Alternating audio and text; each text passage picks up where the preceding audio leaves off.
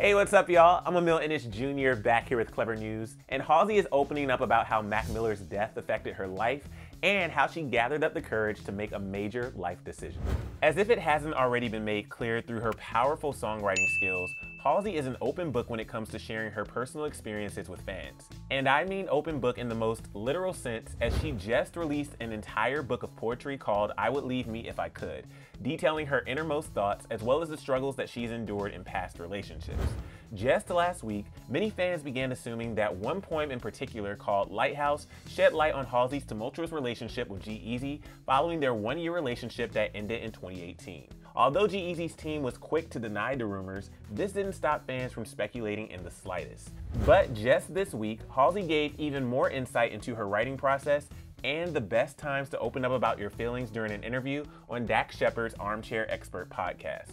Halsey admitted that writing in pain helps sort out her emotions and gives her this epiphany when she's finished writing. She said, quote, "I'll tell people until I'm blue in the face, I'm fine, I'm fine, I'm fine. And then I'll get in the studio and I'll write something and listen back to it and be like, oh, I was harboring a tremendous amount of resentment about that thing."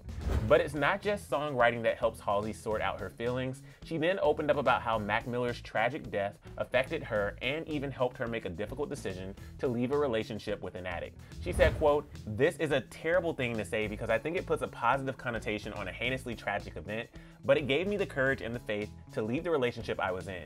It gave me that real reality check that I needed, and I think it probably did the same for a lot of other people too." She added, "As a result, my currency of expressing love with them became doing drugs with them," and she also revealed there was a lot of infidelity in the relationship too. It was like, if I don't do it with you, you're going to go do it with someone else, and then probably them, and I'm going to take you back anyway because this is what we do.